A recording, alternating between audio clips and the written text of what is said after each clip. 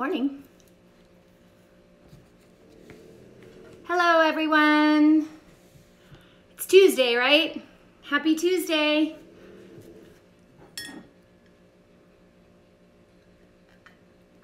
Wake up. Wake up. It's time for Dr. Pingel Live. How is everyone today out there in Instagram and Facebook? Just waiting for people to join. So hopefully you're out there. Wave, say hello. If you're out there, hey, how's it going there, Hector? Nice to have you guys here. It's Tuesday. Tuesdays are always very busy for me. I don't know why. It seems like Tuesday is my Monday. So yeah, I'm a few minutes late, I think, today. Sorry about that, kids. Yes, I'm having coffee too. Wake up. I see ya.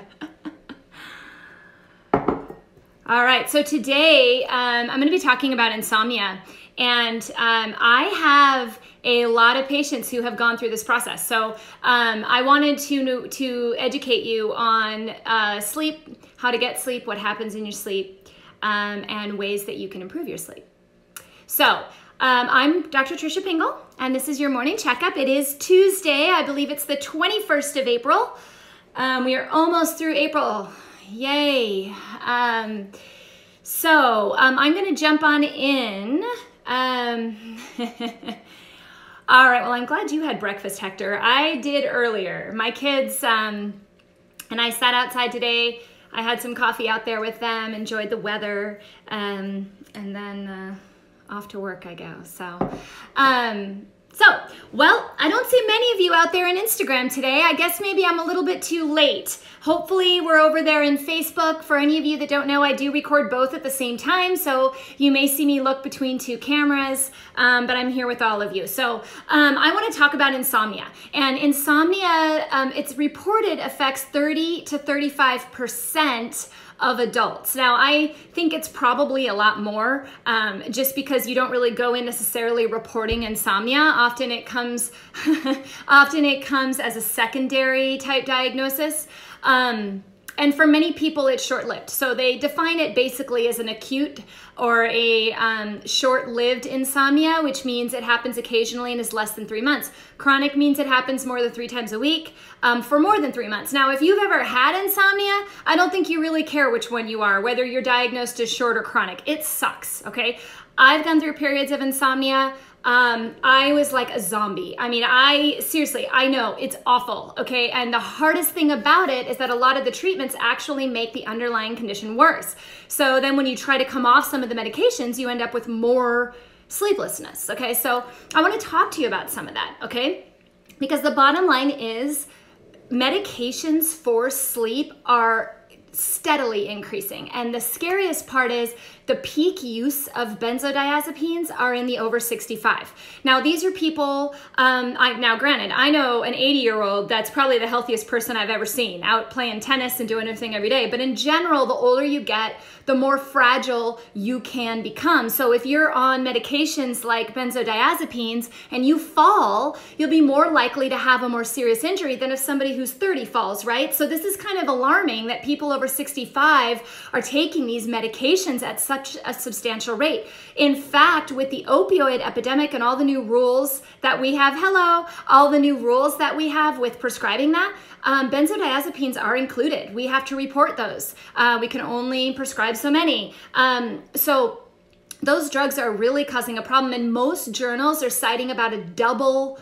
It's increased by double over the past 5 to 6 years, particularly in the older age groups. Now, we're going to talk more about those and how they work and why we have trouble coming off of them and the physiology behind that, because I think it's really important for you to understand the physiology and how things work. If you understand how things work, you can make a realistic judgment on what you should do or what you shouldn't do. You know, as a physician, I should not be here saying, oh my gosh, never take a benzodiazepine. I think there are situations where maybe you will have to sometimes, but you should be well educated on the risks, the benefits, and if it's worth it or not. And so I think that's where we lack a lot of education. We just get the script and we don't even know what it does. Okay, so I want to go over some of that today. More alarmingly, though, are the use of the hypnotic sleep medications, Ambien, Lunesta, Sonata. Now, I bet a lot of you, maybe not all of you, but a lot of you have either tried them or know someone that uses those to sleep, okay? They actually, the FDA, I think it was last year, maybe around this time last year, put a black box warning on these medications. Now, I don't know if you know what a black box warning is, but there are things, just warnings, like when you open up your pamphlet for the medication, it has side effects, you know, common side effects, rare side effects. And then in some medications, there's a black box. And that's like, whoa, whoa, look at me. Hello. I've been proven we've got a problem here. There may be a massive side effect that you're not thinking about. So when the FDA puts a black box on, you need to read it, okay? Very, very, very important. Hello, Joel. Sorry, I've got a lot of you saying hi. I see you. Good morning. Nice to have you here. So the black box warning that they have added to Ambien, Lunesta, and Sonata are that more accidents and fatalities happen while on these medications. So what they're finding and what they found is that when someone takes these medication, they sleepwalk and they don't know what they're doing. Okay, so they wander, they're not awake. They're fully asleep, but their body is still awake. Now that's an important thing to recognize, because that means that you're truly not sleeping, okay? We're just cutting off the brain's recognizing as sleeping. Here's the scary part. The fatalities that have occurred from the use of these medications are carbon monoxide poisoning, drowning, falls, hypothermia, motor vehicle accidents with the person driving, and suicide. Okay, then they report non-fatal accidents in high abundance that are due to sleepwalking while on these medications. Listen to these. Accidental overdoses that are not fatal, okay? Falls, burns, near drowning, exposure to extreme temperatures to the point where they lose a limb or almost lose a limb, gunshot wounds, and suicide attempts. So I know you want to sleep, okay? Like, I get it. But there's a risk that you take these medications and it's fatal, okay? So that's scary. Right? But yet I understand that desperation for wanting to take them, because when you don't sleep, it's horrible. It is absolutely horrible. I have multiple patients I've worked with through this, and kudos to them, man, because they stuck through it. They did what we needed to do, and I know it was not easy, and they came out on the other side, and now they're sleeping without medications or really any supplement outside of general nutrition. But it took a long time. It takes a lot of patience to overcome insomnia, okay? It's hard. But those medications are concerning. Isn't that concerning? Like, you just want to go to sleep and you end up shooting yourself or falling into a pool? Like, that's not cool. So this is now an actual FDA black box warning. So pay attention to that. I'm sure many of you maybe have spouses that have taken this and have noticed sleepwalking, talking in the sleep, getting up and making themselves food in the middle of the night, and they don't remember, okay? I've had numerous patients report that to me. So let's talk about why we sleep, okay? We sleep to repair. Okay, that is our time that we repair ourselves. That's when we repair everything that we need to do, okay? It's our general maintenance.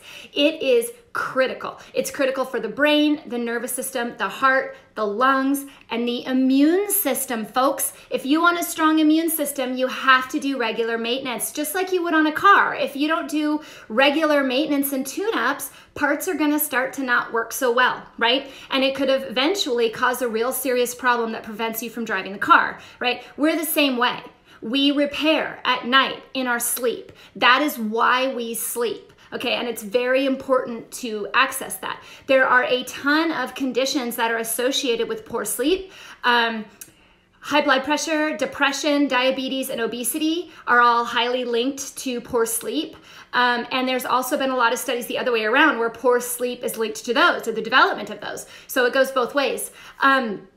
So sleep is part of our parasympathetic nervous system. Now, many of you who join these lives may have heard me mention this before. That's our rest and digest phase. It's where we repair. It's where we're calm, okay? So in this state, this is where we digest our food, absorb nutrients, remove toxins, and we do cellular repair. This is where our immune system is boosted. Okay, now you've probably also heard me talk about, sorry, a little water there. No more coffee, folks. No more coffee. Okay. You probably also heard me talk about technology and how technology currently, as wonderful as it can be, also gives us a constant sympathetic output. So the phone keeps beeping or buzzing or, emails or whatever. We're very connected as a society through technology, but the body will adapt to that, to a more sympathetic fight or flight response, which means less time in parasympathetic activity.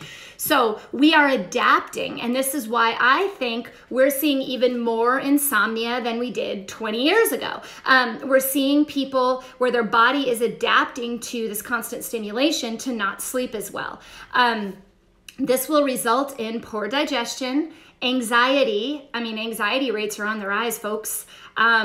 Fear, anger, sense of urgency. You got to get this done. You got to get this done. Where's my phone? Where's my phone? Those types of things, right? I didn't get this done in enough time. There's not enough hours in the day. Those types of things. And of course, this will result in poor quality of sleep. Okay. And the less sleep you get, the less repair you get, the less calm you get, and the more stimulated you get. So you get caught once again in this little cycle of stimulation versus relaxation. And that is a problem. Hello to all of you just joining. Nice to see you all. We're talking about sleep today. And also if you're one of those that uses the medications that I talked about earlier, Ambien, Xanax, even Benadryl or Unisom, that's forcing you to not notice, okay? So let's think about it this way. Many of you have heard me talk about the bear in the woods, right? You're in the woods, you see a bear, you run, right? It's a fight or flight response. And when you're constantly stimulated with that, and you're seeing bear after bear after bear after bear, the body adapts to that, okay, to where it anticipates a bear. So let's say that you've been running all day from a bear and you're exhausted, so you sit down behind a tree and you just want to take a nap. So you start to doze off and then you hear a rustle in the bushes. What was that? Was that a bear? Right? So you start you can't fall asleep effectively, okay? Over time, you'll even anticipate the bear. You won't even close your eyes because you're worried about that bear. So how many out there, when you try to fall asleep, find yourself thinking about everything you've done all day, what you have to do tomorrow, what's coming at you, how are you gonna do this, how are you gonna do that? A lot of people prevent sleep by not relaxing when they're gonna fall asleep, okay? So let's imagine that you're sitting behind the tree, you're trying to fall asleep, and someone comes along and hits you over the head with a mallet. Out you go. But are you really asleep? Or is your brain still going? You just don't notice. You're basically paralyzed and knocked out. Okay, that's what these medications do. They knock you down to where you don't notice that stimulation. Unfortunately, your cortisol levels and that fight or flight are still going. When you knock yourself over the head, you don't necessarily get rid of the stimulation. A lot of these drugs will bring up neurotransmitters that calm you, but it's a temporary binding. Okay, so for example, if you have one of those drugs that binds GABA, which is a neurotransmitter I'll talk more about in a second, okay, that calms you down, these drugs bind it. So if you have all these receptors open in your brain, they bind it for a certain length of time, 8 hours, 12 hours, whatever it may be. And then it releases, okay? The minute it releases, that fight or flight is right there.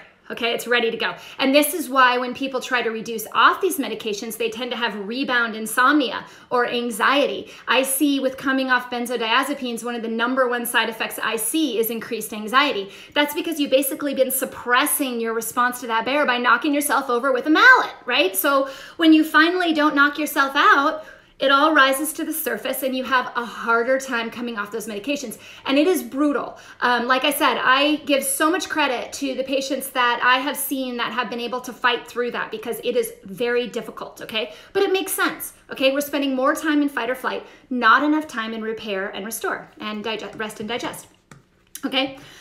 So what this would mean if you're using these medications is that you're getting a non-restorative sleep. Okay, so you're not building your immune system during that time, even though you're asleep. You're not clearing your liver during that time, even though you're asleep, right? So you still get a lack of maintenance. Your car still breaks down, but you're seemingly asleep. Okay, and then if you're on some of these other hypnotics where you sleepwalk, you think you're asleep, but your body's wide awake. And this is testament to that. The cortisol levels are still high. You're getting up and driving somewhere and you don't even remember. Okay, so it tells you that your body, you can't fight your body's natural fight or flight response. It's our survival mechanism. So it's really hard to fight. You have to support. Okay, you have to support the body, not fight the body. Okay. So anyway, there are also other side effects to those medications like fogginess, lack of memory, depression, anxiety, you know, things we don't need. We have enough of. So you guys with me? I see a bunch of comments over there on Facebook. Instagram's a little quiet today. I do have some hellos. Hello. So does anyone know, do any people know the categories of sleep and the sleep cycle and what we're supposed to do if we were not overstimulated? Let's talk about it. So there are basically two categories of sleep, and I'm sure many of you have heard of these. There's non-REM and REM, okay? Now, there's 4 stages of sleep. The first 3 are non-REM, and the 4th is REM, okay? So you go through stage 1, 2, 3, and 4. Your goal is to get to REM sleep, okay? This is why? REM is where we repair, okay? So if you this is where you're repairing blood cells and strengthening your immune system. If you're not going into REM sleep, you're not creating new soldiers. You don't have new troops to fight invaders, okay? And I don't know, there's some interesting data. Actually, this is really an interesting fact. People under 30 tend to get an average of 2 hours of REM sleep a night, okay? People over 65 get about 30 minutes of REM sleep. Okay, so maybe this is part of the reason why the older you get, the less functional the immune system to be, the more invaders get in, you know, the more pneumonia, the more cancer. Quite possibly you don't have that repair the older you get. Now granted, there's exceptions to everything. I know some incredibly healthy 70-year-olds out there, but in general, you get less REM sleep the older you get. The less REM sleep, the less repair, the worsening immune system, the worsening disease development, okay? And it's also been played, you know, cancer, diabetes, cardiovascular disease, all of these have a lot of links to lack of repair and sleep. So very, very important to get into REM sleep. So what is REM sleep and non-REM sleep? I will tell you. So stage 1. This is when you guys are just starting to fall asleep. It lasts only a few minutes, okay? It occurs where your heart rate and breathing start to slow and your muscles start to relax, okay? Then you move into stage 2, okay? And this is where your heart rate and breathing slow and your muscles continue to relax and your body temperature drops, okay? Eye movements slow down during this time, brain activity slows down. Yet there are short periods of electrical activity. So you spend more time in this stage than any others. So shout out to some of you that experience restless leg syndrome. Typically this happens a lot in this stage where those electrical impulses are being released and you're awake, you notice it. Where most people don't really notice it because their brain has slowed enough. This is why a lot of the times you're prescribed a GABA agonist for restless legs, gabapentin, so that it calms the brain down so you don't really notice and the convulsive activity goes down. So if you have a lot of restless legs, there are a bunch of reasons for that, by the way, tons of nutrient deficiencies that are associated with that. In fact, that would be a great live, Dr. Pingel. So I will put that one on the list. But please know also it has to do with how you fall asleep. Is there too much cortisol and stress impact going in where you're not able to relax? Hey there, yes, this is live. I have someone asking if I'm live. I'm live on Instagram and Facebook. How you doing? Long time. Happen to know this person. Anyway, you can watch it back from the beginning. At the end, I will repost it on Instagram so you can see it from the beginning. But yes, this is absolutely live. Welcome. Third stage of REM sleep is critical. Okay, it's critical to you because this is where you go into deep sleep. Okay, you are welcome. And good to see you. This is where you go into sleep, and this is where you're fully relaxed and your heart rate and your breathing are at their lowest levels, okay? This is very critical.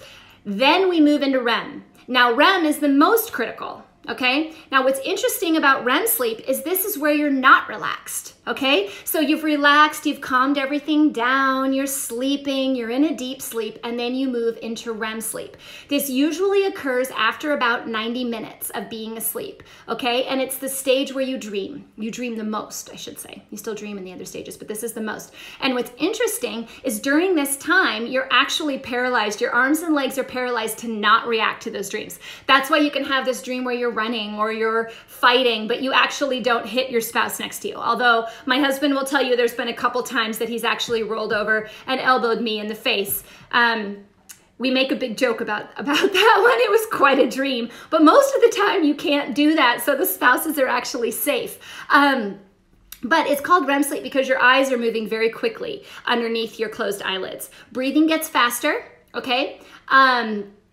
And it can become irregular. Your blood pressure and your heart rate actually go up, and this is similar to when you're awake, okay? So, but this is actually the most restorative time of sleep, okay? So just keep that in mind. All of this is regulated by your brain, and I won't spend a ton of time going into neurochemistry with you, but maybe a different time. It basically involves the hypothalamus, the brainstem, the thalamus. The brainstem controls whether you fall asleep during that REM stage, so whether your legs and arms are paralyzed. It also has a lot to do with GABA production, so the brainstem is highly involved. Thalamus is where we relay information. Okay, so the thalamus is really involved in REM sleep, and what it does is it's very quiet during the early stages, and then during REM, it ramps up, it's active, and that's where you get images and sounds and sensations that fill out those dreams, okay? And the amygdala is very, very involved in this as well. So you may find yourself waking in the middle of the night with a really strong emotion, say it be fear or panic or whatnot. Now that could be simply because you were in the middle of a dream in REM sleep, and most people should fall back asleep. If you're not falling back asleep, the question is there also a sympathetic output there, and they're working together? It wakes you up and you're now awake. So it's important to dream. It's important to notice that you do actually stimulate in your sleep. That's a normal process, but you should go right back into the cycle again, fall back into that deep sleep, and go through it again and again. If you're waking up in the middle of the night and not able to go back to sleep, there's something amiss here. Okay, whether it be perhaps being too stimulated with your sympathetic nervous system, or perhaps it's that you don't have enough relaxing nutrients that help relax the brain. There's a lot of different reasons why this could happen. So a few of those, a few of those chemicals that are involved in sleep. I spoke earlier about GABA, which is the mechanism how most of these drugs work. They bind GABA, okay, and they force it to bind, okay?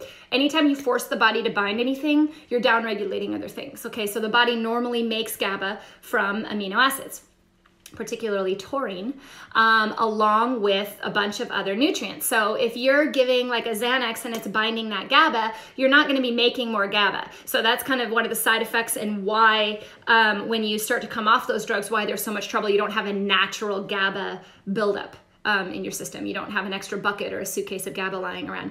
But GABA calms the body for sleep. It's also very prevalent in low GABA levels, are very prevalent in depressive disorders and anxiety, okay? So we've talked a lot about how stress impacts anxiety in the past. I will probably do a live simply on anxiety because it's definitely an epidemic. I think getting worse a lot right now in our common times. We're seeing a lot more anxiety and a lot more fear, and that is now causing trouble with sleep, right? I don't know how many of you, and you don't have to admit it here on the live, but how many of you are noticing worsening sleep since this whole pandemic happened? Because we're overstimulated, okay? We're overstimulated with information, and we need to sleep. So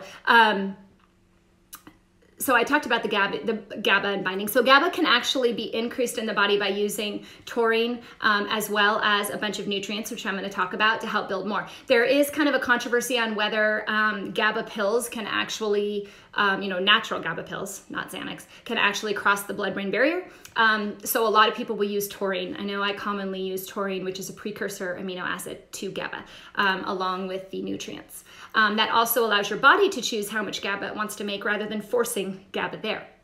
Remember, our bodies are really smart, guys. Our bodies know what they need. They always know what we need. So if you provide the tools for the body to do what it needs, that helps, and that's better, and that's less side effect, and it allows you to repair as opposed to just suppress the symptom. Make sense? Okay. Serotonin. Many of you know serotonin. Serotonin is used a lot in antidepressive type therapy. It is also made from the amino acid tryptophan. Now, here's something you may not know. Tryptophan turns into serotonin. Serotonin makes melatonin. So if you have low levels of serotonin, you likely have low levels of melatonin, right? Melatonin is what helps us fall asleep when it gets dark. It's what helps sets that sleep-wake cycle. So people who don't have the nutrients to make melatonin or serotonin often will have the side effect of insomnia. Now, people that are on things like SSRIs that recycle serotonin, it takes nutrients to convert it from serotonin to melatonin. So you also have to make sure that you're taking the nutrients that you're losing from those medications and from the stress or the underlying cause of why the level of serotonin is low. Many times serotonin is low because tryptophan cannot turn into serotonin, or it's turning into serotonin at such a rate that it's getting removed before you can make more, you know, which happens a lot if there's a ton of stress. But for the most part, vitamin C, vitamin B6, very important in serotonin production and therefore very important in melatonin production. You gotta make sure you're getting your nutrients. Magnesium, minerals, guys, minerals are key, okay? Those little micronutrients that we really don't get from our soil as much anymore, a lot of the times we need to put back in, they're all cofactors in our body. What's a cofactor? It's like a little helper. So it's like, if I want to care, we were shoveling rocks. My kids were shoveling rocks yesterday. Yeah, right? But they couldn't always carry the shovel from one side to another, so my husband would have to help them, right? He was a cofactor. He got the reaction to go where it needed to go. Wouldn't have made it quite as far with my 8-year-old shoveling those rocks, right? He had to help. That's what a cofactor is. That's what magnesium does. That's what selenium does. In this instance, that's what vitamin C does, vitamin B6. These are very, very important, and they're needed to get that reaction to go to the other side. So, cortisol, I've spoken, I'm sure, ad nauseum to all of you that watch my lives, but cortisol is what's released during our fight or flight. And when you've had multiple stimulation and multiple shooting up of cortisol, the rhythm starts to go like this. So it's supposed to be highest in the morning and lowest at night, and then you sleep, and then it pops up to wake you up. If you're being stimulated by this bear constantly, right? If you're having all these upshoots of cortisol, you're going to have those in the middle of the night as well. So commonly what I see is people wake up sometime between 1 a.m. and 3 a.m. and then they're really tired during the day from like 1 p.m. to 3 p.m., right? Because cortisol is shooting up at the wrong time of day and dropping at the wrong time of day, okay?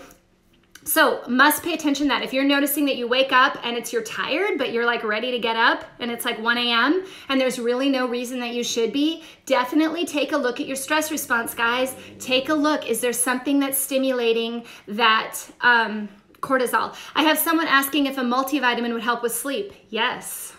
Yes. If it's a right formula of multivitamin, for sure. I am going to have another live on multivitamins. I've had a few of you ask me about that, how to pick a good multivitamin. So I do have that on the list. I personally take a food-based one at night. And the reason I do that is the food-based ones don't tend to keep me up. A lot of the times if you use some of the other ones, which are great multivitamins, okay, but they have a lot of nutrients and B vitamins and they're not food-based, they can keep you up. So in those cases, I would take those in the morning. If you have a food-based one, you can totally take it at night. In fact, I take activated folate at night and it makes an absolute difference in my sleep. So yes, you absolutely need to take vitamins and minerals and definitely eat a very mineral-rich diet. And I'll talk about more of that in a second. Thank you for your question. Melatonin, we kind of touched on. Just keep this in mind, okay? In order to produce melatonin, you need serotonin, right? Now, when melatonin is released, it lowers cortisol levels, okay? So it helps you sleep. Now, there's a catch-22 here. If you have too much cortisol going into it, it will impact your own melatonin production, okay? They compete in a sense. So when you're running from a bear, your melatonin levels over time will decrease. So, you know, someone's asking about brands of multivitamins. I wish that I could report brands. Unfortunately, the medical board doesn't let me speak of a specific brand, but I will answer your question directly after this with a suggestion for you. So we talked about some of those vitamins and minerals that are necessary for sleep, and I just want to run through those so you guys are all aware, because it seems like this is something you guys are responding to. So definitely you need vitamin C, okay? The more you run from a bear, folks, the more vitamin C you need. Okay, vitamin C not only boosts the immune system, which I think most of you know, but it's also very prevalent in adrenal function. So if you have been running from bears repetitively, your vitamin C levels will deplete. If your vitamin C levels deplete, you have lower antioxidants, okay? Lower antioxidants mean poorer immune function, okay? This is why vitamin C is a fantastic antiviral. Okay, it works against most viruses. Why? Because it's a potent antioxidant. It's critical. It's critical for everything. Okay, and if you're low in vitamin C, most people will notice more allergies, more anxiety, poorer stress response, and more colds, flus, viruses, and otherwise. Okay, so vitamin C is critical. Vitamin B6 and vitamin B5, also very critical, also highly drained by stress. Okay, when you're running from that bear, you run out of nutrients. When you run out of nutrients, you have to replace them, okay? If you don't, you will have more symptoms such as this, okay? And it is incredibly important right now. This is what, you know, there's a ton of research. I know I mentioned this the other day. There is a ton of research on IV vitamin C fighting coronavirus and reducing hospital time by half. Why? Because it's a potent antioxidant, okay? So get your vitamin C levels up, keep them up, and remember that every time you stress out and every time you panic and every time you have fear and anxiety, those vitamin C levels are going to drop. And that hurts your immune system. So try to stay calm, okay? I know I'm a hyper person and I get all excited, but I'm still calm, kind of. That's a very important one. Vitamins B6 and B5 also deplete. We also have zinc and magnesium. Magnesium is actually a fantastic sleep aid. Magnesium will actually put you to sleep. So that's a great one. The form of magnesium matters, and I promise this one is also on the list. You guys just have to keep coming back to learn more, right? I can't put it all in one live. I got to come back 5 days a week and teach you more. So magnesium's on that list as well as selenium and vitamin C. Those are all coming up. In my experience, I have also found a very strong correlation between insomnia, particularly trouble falling asleep with restless legs, and low levels of iron. So if you're someone who has a history of iron deficiency anemia, you may find that you also have trouble sleeping. Ironically, I've also seen a lot of people who have a high level of storage of iron or high levels of ferritin in their blood also have trouble with sleeping. So iron is an important one. Too much, too little. You want to have just enough, okay? Proper nutrition can help with that, okay? I did talk a few days ago about probiotics, that was last week, and how important the gut flora is with neurotransmitter production when it comes to production of epinephrine, norepinephrine, GABA, all these things I've been talking about, which are all related to cortisol. The gut flora, very important. Be having a good probiotic. If you missed that live, I do have it posted both on Instagram, Facebook, and YouTube, okay? I have someone saying they've been talking a lot about zinc. They have been in treatment of corona. Yes, absolutely. And it's interesting because as we get older, our zinc levels tend to go down. So I still wonder, you know, is a lot of the reason why this virus is targeting some of the elderly populations having to do with you know, tradition or with nutrient deficiencies. We really don't know. We won't know. I can't say it is, right? I mean, this is a time will tell, but they are treating with vitamin C and zinc. You are absolutely correct. All right. Yes. So what do we do? What do we do, folks? Sam Fuego Foods. I have an article on CBD. Check it out. drpingel.com. Okay. Sleep routine. How many of you sleep with your phone next to your bed? On or off, right? Most people have a phone next to their bed. Go back to the old school alarm clock, folks. Get the electronics out of your bedroom. They just cause a stimulation. Are you someone that reads news right before bed?